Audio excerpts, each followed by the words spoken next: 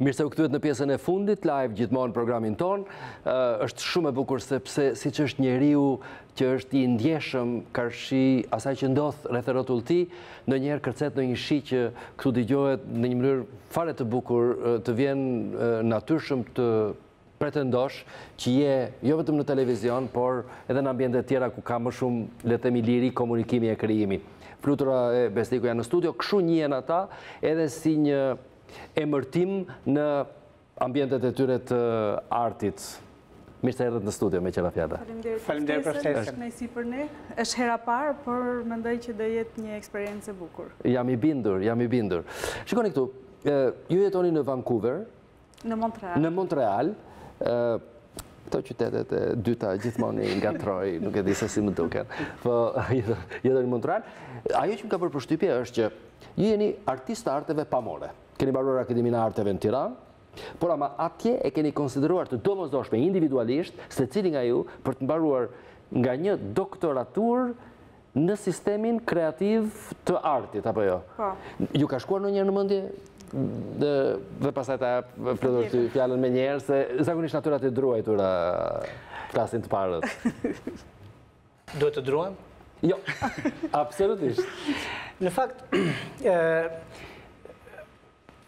për të bërë një doktoratur është një sfid, në fakt, një sfid që më përpara kemi pasur idenë e një kërkimi shkencor e studimit të shkencës.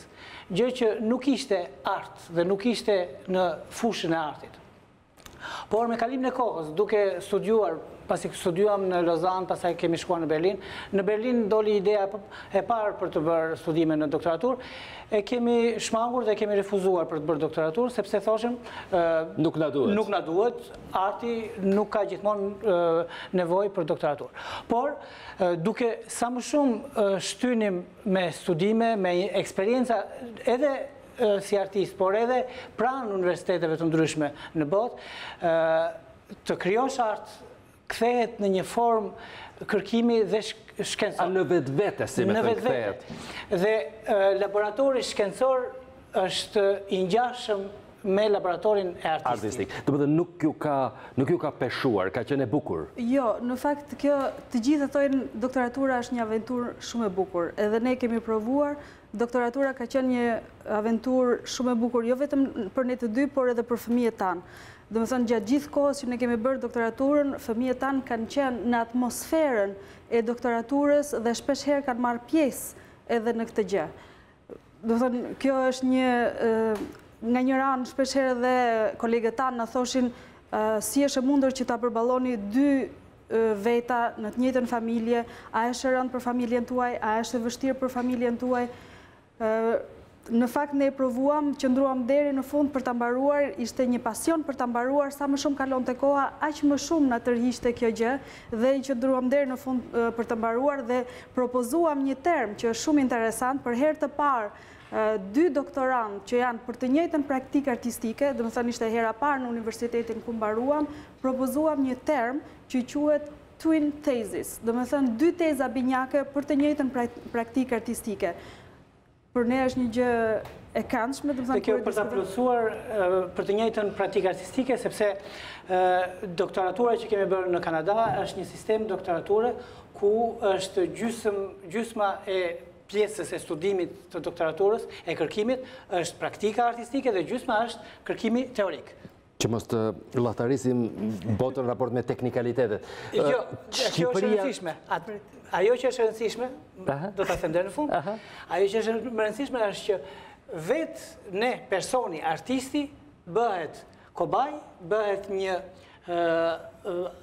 objekti i studimit. Do me thënë, doktoratura si artist kthehet në studim dhe vetë studim i personit si artist dhe si individ dhe për të dhënë një rezultat shkencor. Për të kuptuar publiku se ku qëndron dhe ku konsiston puna juaj kreative, ku njeriu është pjesë ai krijuesi është pjesë e ngjarjes, duhet të tregoj një foto dhe pastaj dua që të themi disa informacione. Shohim bashkë. Kjo është Marina Abramović, një nga praktikisht artistet më të mëdha le të themi, pamore të momentit të sotëm. Dhe si u lidhët juve, vajza e djem, me Marinën, si u puqën që të bashkëpunojnë Marinën? Le të themi rrugët tuaja? Po, në fakt është shumë interesante. Për herë të pare kemi takuar Marinën në Gjermani në vitin 99. Kemi marrë pjesë në një ekspozit ku ajo ishte ftuar në Berlin, në një galeri, dhe galeria aty na ka ftuar që të ndihmojmë Marinën për të ndërtuar ekspozitën që ajo kishte. Dhe po në të njëjtën vit jemi ftuar nga muzeu në Bonn, Kunstmuzeu në Bonn, kemi ekspozuar në të njëjtën ekspozit me Marina Abramovic. Dhe 2 dhomat e instalimit, e jona dhe Marinës, ishin 2 dhoma fqinje, që është një koincidencë, dhe më thënë, jemi nga Ballkani, ne dhe Marina, si që jemi fqinj nga ana geografike në Ballkan, ishim fqinj edhe në këtë ekspozit. Dhe ekspozita titulloheshe Zeitwende në gjermanisht, që do të thotë kohët ndryshojnë. Pra ishte një ekspozit, si të thuash, një lloj panorame se si mund të jetë arti në fillimin e shekullit 21. Mund të vazhdosh pastaj se është shumë interesante. I dashur bashkëshort, mund të vazhdosh ti tani. Ajo që është interesante, sigurisht ne kemi takuar Marinën, sigurisht në Berlin, në Gjermani, në Bonn. Por, në fakt, për herë të parë, ne kemi takuar, në fakt, duke e njohur nëpër librat, në universitet, kur kemi qenë këtu në Tiranë, në vitet e fundit të studimeve, në 93, 92, 93, 94, filluan të vinin bibliotekat e huaja, në fakt, biblioteka franceze, biblioteka amerikane, dhe për herë të parë, pam një çift që punon bashkë. Kishim vite që punonin bashkë dhe ideja e të bashkëpunuarit, e të krijuarit bashkë, ishte një gjë jashtë praktikës që kishim mësuar ne, jashtë praktikës të pikturës, të vizatimit, të skulpturës, ku artisti genial krijon në atelien e tij. Atë që na interesonte dhe që dukesh e interesante ishte një çift diku punon dhe krijon bashkë një formë artistike që është e re. Dhe në fakt, në vitin 93-94, në fakt, mbas ndryshimeve të mëdha sociale, ekonomike, kulturore, fjala kryesore ishte gjëja e re. Do me thënë, dhe forma e performancës për ne ishte la nouveauté par excellence, ishte e reja par excellence, ku forma e krijuar nuk është një formë stabil, por është një formë që ndryshon. Do të vim dhe këtu, por përpara le të heqim le të themi një shqetësim pozitiv.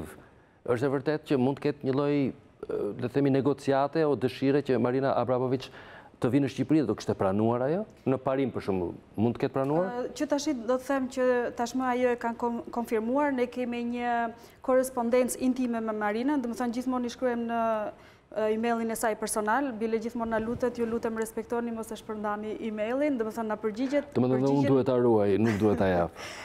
Përgjigjen e ka thënë po, do të thënë bëhet fjalë në 2022-shin, sepse në 2020-ën ajo do bëjë një ekspozit jashtëzakonisht të rëndësishme. Unë thashë se do vinte përpara datës 30 qershor. Jo. Do ketë një ekspozit shumë të rëndësishme. Më fal, Shqipëria nga Montreali, nga Vancouveri, Shqipëria. Ti ngëllon pak e largët? Ju e kuptoni që ne këtu bëhemi cop-cop dhe çorap? S'është e largët, ne nuk na duket e largët, na duket afërt mbase edhe nga që vim shpesh, nuk e di, mbase edhe tashi teknologjia ka ndryshuar. Gjithmonë. Por megjithatë, vim një herë në vit dhe kur vjen një herë në vit, ke një njohje me fragmente. Është si një puzzle që ke disa fragmente. Ndjesia e parë është tendenca për të parë ndryshimet e mira dhe pozitive që kanë në Shqipëri. Vitaliteti, gjallëria, ndryshimet e mëdha. Dhe kjo njohje sigurisht është e kufizuar sepse ne nuk jetojmë çdo ditë këtu. Dhe nuk mendojmë se mund të sjellim një mësim apo një ide të re se si ju duhet, them ju sepse ne jetojmë prej 20 vjetësh, ju duhet ta bëni jetën këtu. Por ajo që ne marrim përsipër është që me artin ton të sjellim një alternativë ku arti shërben si një formë që lidh njerëzit, që I informon njerëzit. E kuptova. Dhe Përpara disa ditësh tek Reja në Tiranë, ju bët një performancë që zgjati 12 orë në mos gaboj, nga ora 12 e natës deri në 12 të ditës tjetër. Ishte shumë interesante, pati njerëz, kemi një 2 fotografi që do të kisha dashur ti tregoj regjia. Ja ku është Flutura dhe Besniku duke fryrë tollumbac. Po shumë pas kanë qenë, keni qenë vetëm ju, çfarë ndodhi, pse tollumbac, pse të bardhë, pse aty? Këtu janë aktiviteti I bërë në vende të tjera. Në vende të ndryshme. Okej. A mund ma mbaj Klajdi, ja këtu jeni tek Reja. Atë. Po pas ka pasur shumë. Në fakt, objektivi jonë ishte të frynim 5.000 tullumbace me pranin e publikut. Titulli I veprës titullohet Fryma artistit / Fryma e publikut. Pse? Dhe thënë gjithnjë më shumë favorizojmë një performancë me implikimin e publikut, ka një energji të jashtëzakonshme, gjithnjë më shumë na pëlqen, dhe thënë është një art që çliron energji, dhe ne themi që çliron një lloj energjie pozitive. Dhe pati atë natë një energji ndryshe? Në fakt është një performancë 12 orësh, pati disa atmosfera. Sepse një performancë 12 orësh, fillon në 12 të natës dhe në 12 të ditës mbaron, është një cikël. Ka disa valë. Ka disa valë, është një cikël. Në fillim hapja e performancës që fillon me fryrjen vetëm të 2 tullumbaceve, dhe pasaj 5, 10, 20, 30, me njerëzit që kishin ardhur për të hapur, për të parë fillimin e performancës, dhe gjatë natës, ku kishte disa, kishte kalimtar që kalonin gjatë gjithë natës dhe vazhdojnë pasaj kur fillon të dalë dita, që shoqëroheshin të gjitha këto etapa, shoqëroheshin edhe me ndërhyrjen e një sopranoje, e cila këndonte në momente të ndryshme të performancës. Dhe ideja ishte për të fryrë sa më shumë tullumbace, që na kanë ndihmuar dhe publiku, edhe stafi, edhe ekipi. U bë numri 5.000? Më pak, nuk në kanë betur disa, mund të kënë betur 700-800 tullumbace, por... Flasim me 700-800 tash, nuk është një ngjarje kështu e vogël. Sipas llogaritjes, domethënë. Por ideja është që performanca është një gjë e lehtë dhe e bukur, por të frysh një tullumbace në orën 12, në 1, 2 dhe me shumë dëshirë, dhe e treta e katra njerëzit iknin, sepse ajo është një lojë fëmijësh në orën 12, por mbas 12 orësh është një sfidë fizike për një trup të fortë dhe të shëndetshëm. Më falni, ky aktivitet që ndodhi në Tiranë, tek Reja, diku 4.300, le të themi, 4.200 tullumbace, aktiviteti është ky. Si mendoni ju?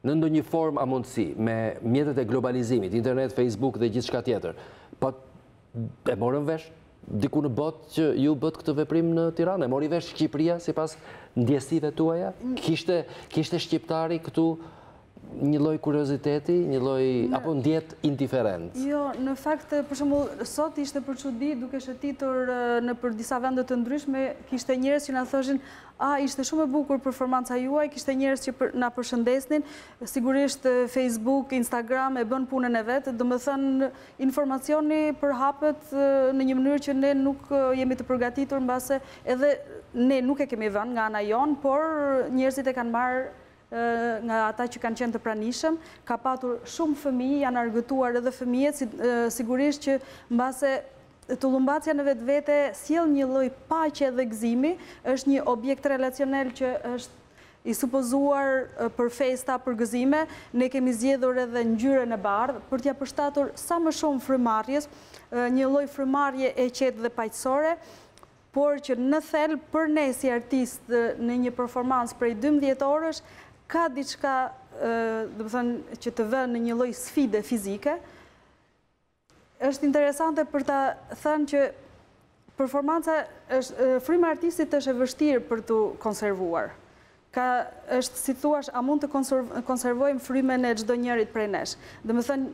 Ajo ka nevojë të fryj. Ka nevojë të fryj, ka nevojë edhe të zhduket në një moment caktuar, siç nuk jemi ne të përjetshëm, lozim me atë anën e brisht, anën me ndryshueshmërinë dhe me ikjen, le të themi.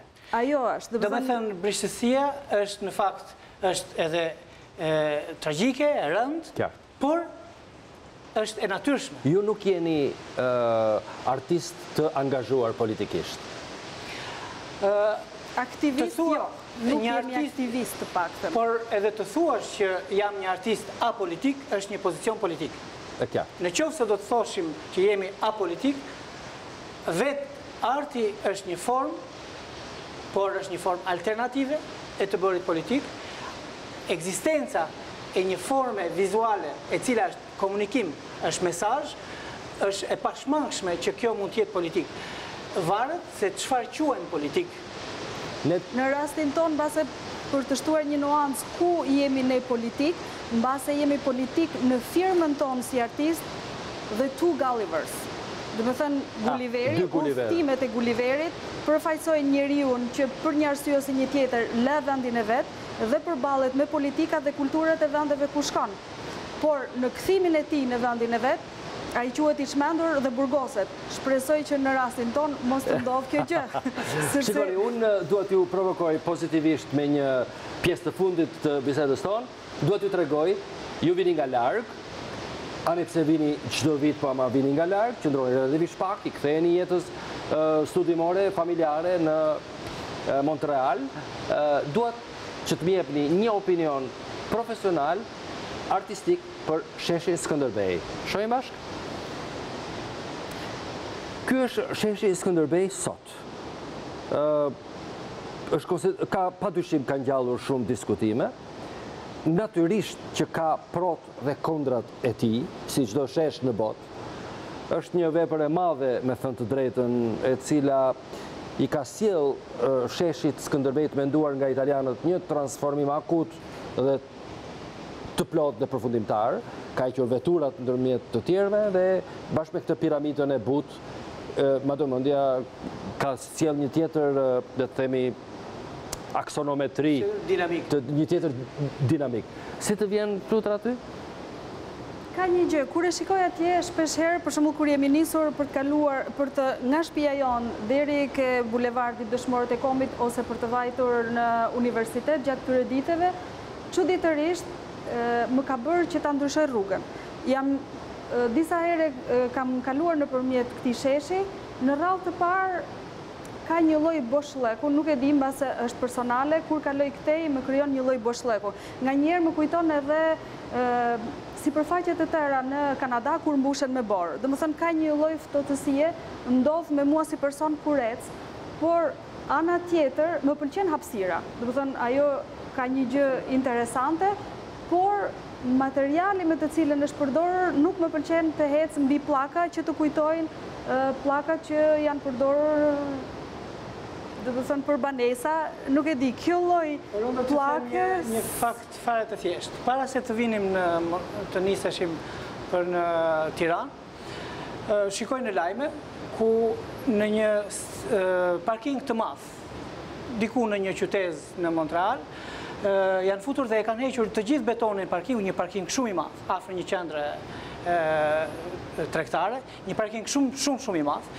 E kanë futur dhe e kanë hequr të gjithë betonin, sepse në Kanada flitet gjithmonë më shumë, edhe në Montreal, po edhe në vende të tjera, për ishuj të ngrohtësisë, ishuj të nxehtë. Të temperaturave të larta, jo artistike, si më thënë. Jo, ishuj të nxehtë kur është vrap, kur është nxehtë. Brenda një qyteti ka disa zona që kanë temperaturë më të larta.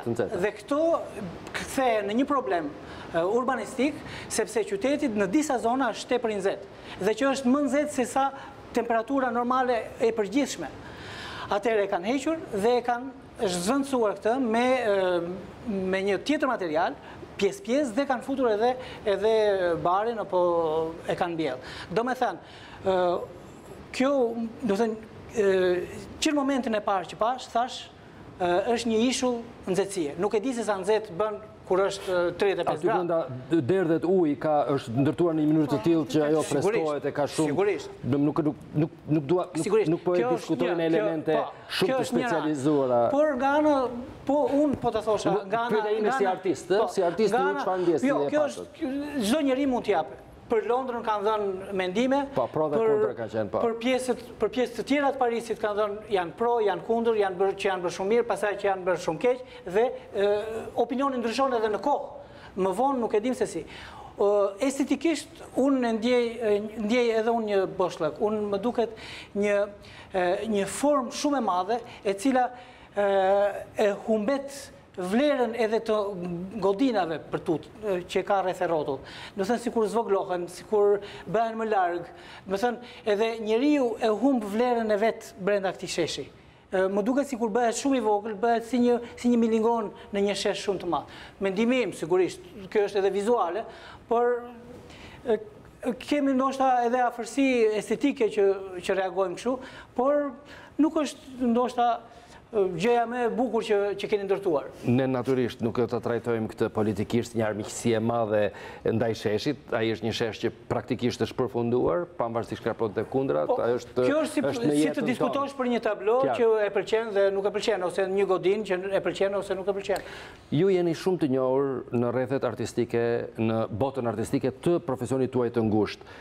Keni disa karakteristika të veçanta, jeni përplotësuar individualisht, por punoni bashk, keni një familje të bukur, keni një familje të madhe, keni dy prindër të mençur të kulturuar nga të dyja palët dhe familje të vërteta që vini ishini në Shqipëri. Për mua është gjithmonë një kënaqësi e madhe që ju takoj kur vini në Tiranë. Edhe sot ju i keni dhënë programit, nuk ju ka dhënë programi juve. Faleminderit, ne jemi shumë të kënaqur dhe faleminderit për ftesën dhe për mundësinë për të ndarë mendimet tona me ty dhe kënaqësi e madhe. Unë bile i ftoj publikun, edhe unë do bëj një performancë në datën 30 qershor, do fryj tullumbace. Këto jam i bindur që do ta bëjnë program televiziv gjatë gjithë atij 24 orëshit. Ne shpresojmë shumë që të qëndrojnë ashtu të pandryshueshme edhe në shërbim dhe interes të publikut. Flutura, faleminderit. Faleminderit shumë. Faleminderit. Ju përshëndesim të gjithëve, kudo ku jeni. Japim një takim të hënën që vjen, deri atëherë, paçi një javë të mbarë. Fryni sa më shumë tullumbace të bardha në shenjë artistike edhe le të themi të lirisë kreative. Shihemi të hënën që vjen.